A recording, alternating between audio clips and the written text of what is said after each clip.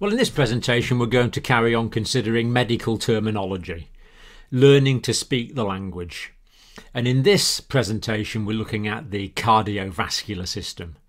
And as you see from the diagram on the right, the cardiovascular system is considering the heart and all of the vascular systems circulating blood around the body.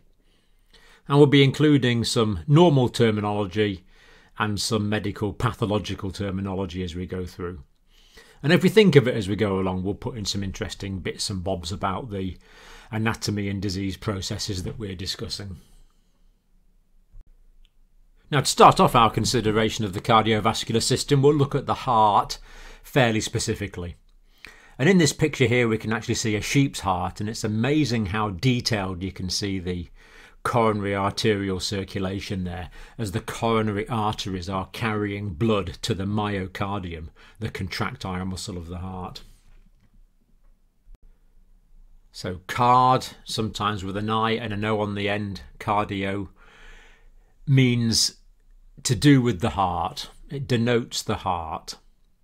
And it actually comes from the Greek word for heart, which is cardia, but spelt with a K, interestingly.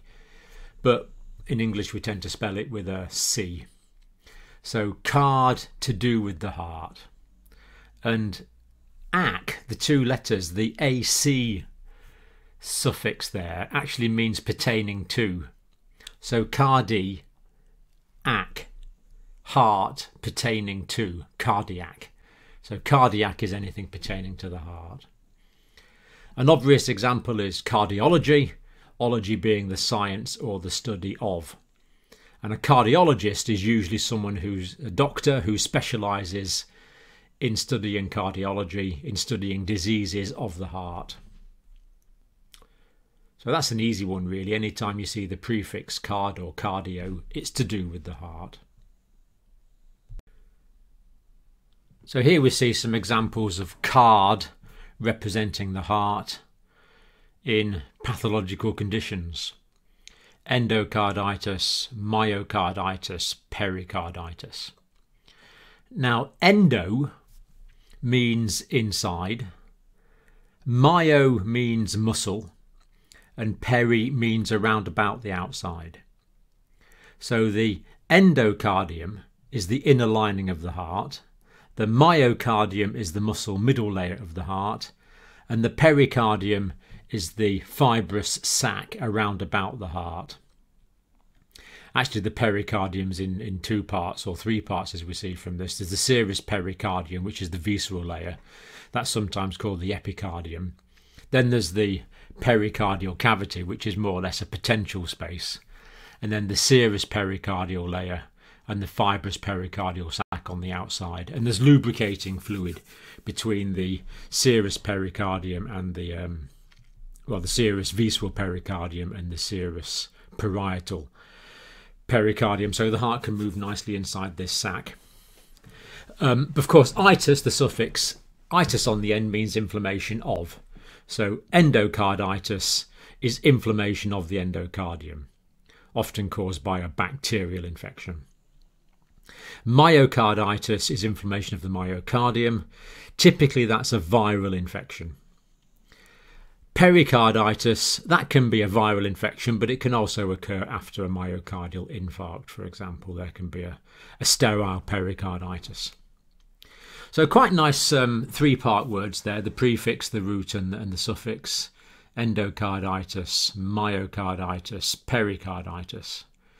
And because we see the bit in the middle, the card bit, we know it's all to do with the heart. Itis on the end, as you know, probably always means inflammation of. Itis on the end doesn't tell us what causes the inflammation. It doesn't tell us whether it's infection, whether it's a virus, whether it's a sterile inflammation. It just tells us that there is inflammation. It is no more specific than that. Now here we see the suffix cardia on the end of a word. So immediately we know it's to do with the heart. Tachy, T-A-C-H-Y, means fast. Brady, B-R-A-D-Y, means slow. So a tachycardia is a fast heart rate. A bradycardia is a slow heart rate.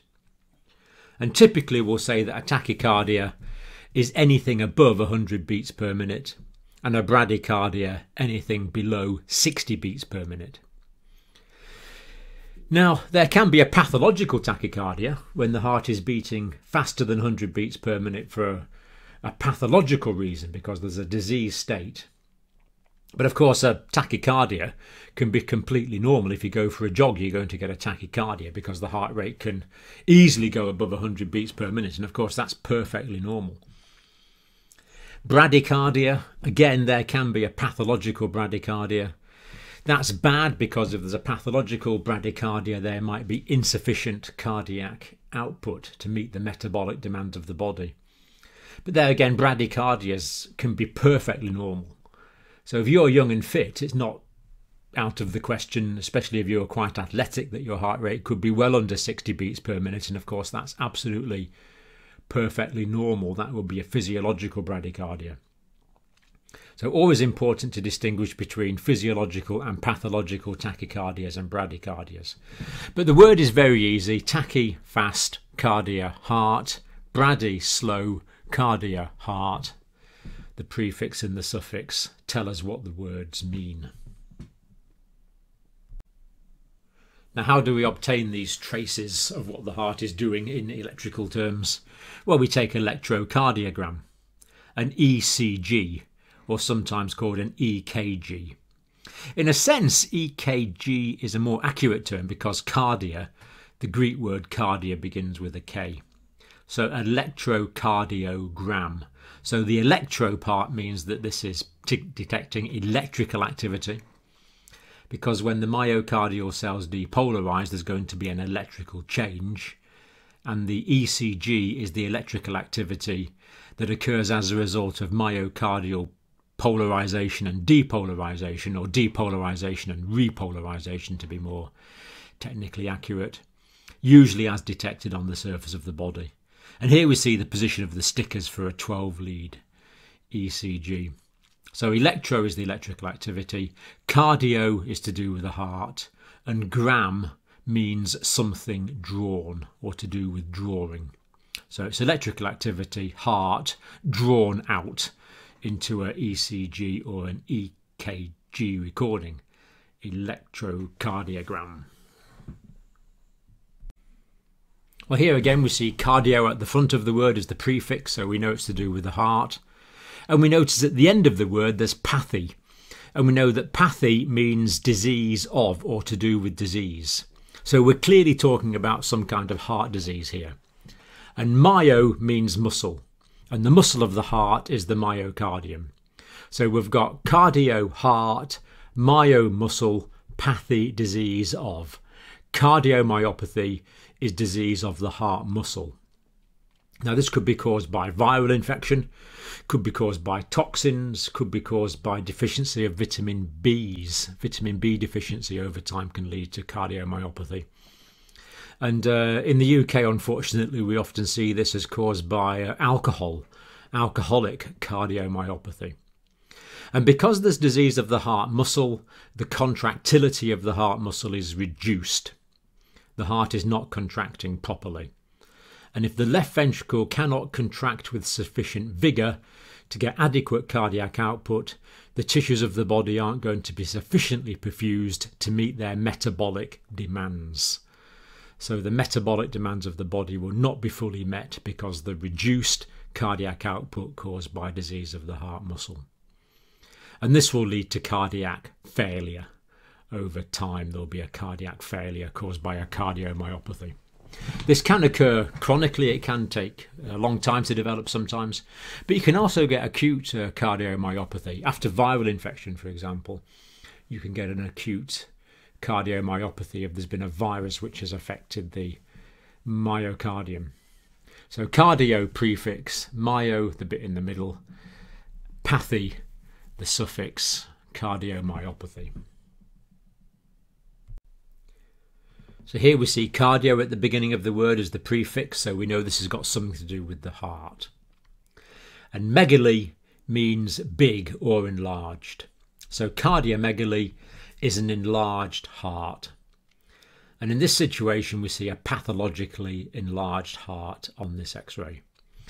The heart should not take up more than half of the total width of the chest, and here we can see that this heart is greatly enlarged, in this case in a child, because of valvular heart disease that had caused a cardiomegaly. So it can be caused by heart disease because the heart's having to work way harder to compensate for the valvular deficiency. In Western countries, we often see cardiomegaly as a result of hypertension.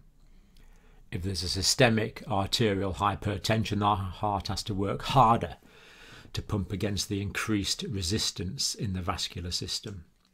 And when the heart is working harder, it's just like if you go down to the gym and start working out, your muscles will get bigger. And it's the same with the heart. If it's working harder, it's going to enlarge. You're going to get a cardiomegaly. But of course, this is a pathological situation. It's not supposed to be like this. It's actually caused by a hypertrophy of the individual muscle cells. They get bigger. It's not that you develop more muscles. The muscle cells, the muscle cells that are there just get bigger. And we get this cardiomegaly. But the problem is, over time, this will lead to cardiac failure. And we'll get a cardiac failure where the heart is unable to pump out sufficient blood to meet the metabolic demands of the body. Now, if you do lots of exercise, your heart muscle will get bigger, and that's good. That's a physiological cardiac enlargement. You get athletes' hearts that are bigger, and it will show on the chest x-ray as being an enlarged heart. But that's a physiological situation. That's a physiological cardiac enlargement. And that's a sign of long-term training and very high levels of physical fitness. So that's good, but we normally use the term cardiomegaly when we're talking about the pathological diseased situation.